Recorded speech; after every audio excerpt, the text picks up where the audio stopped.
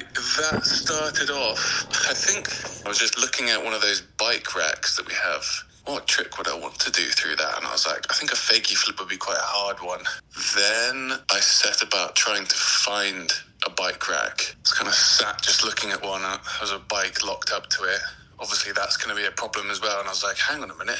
Just do it through the bike. That's so much cooler in my eyes. So it was, who's got a big enough bike? Went to Lloyd's. My friend had a bike there. The bike was too high. So I was like, I've got to get my own bike. Someone posted on my street WhatsApp group saying, found this bike in the middle of the road. They were going to keep it. And if somebody claimed it, obviously they'd have their bike back.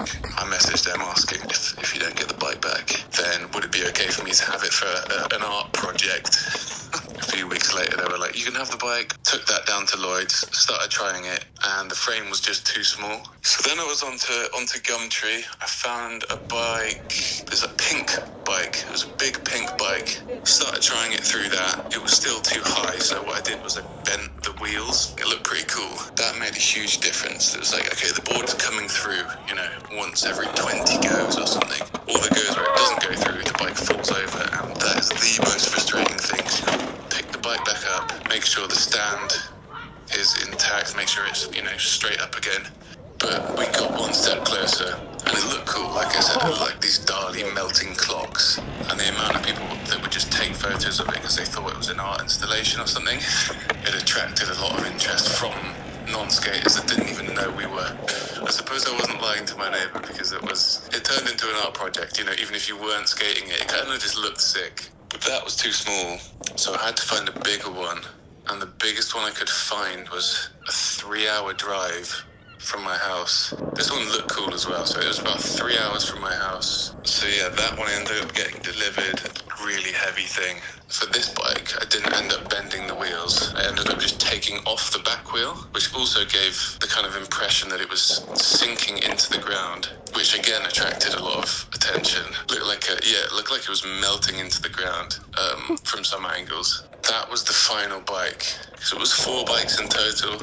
Bearing in mind, this is about 9 sessions in. Phil Parker was filming this, and we'd both gone completely mad by this point.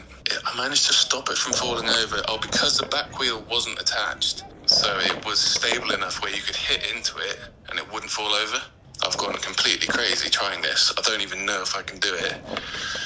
And Phil's so invested in it. He was like, you've got it. He kept sending me the footage saying, like, look how close you are. I kind of worked the technique out, and it was just, imagine the bike's not there. Don't worry about your feet clipping this metal object. Basically just had to do a slow fakie flip, level it out early, and then let the board travel through. Just assume it's going to be there. Bear was trying a trick, Bear Miles, and he did a slappy tail slide, and then it was kind of, everything just went quiet. I'd already set off like rolling, and it kind of just felt like everyone knew it was going to happen then. So my friend Arthur happened to be filming, and he just pans from Bear straight to the bike, and boom, that was the one, straight through.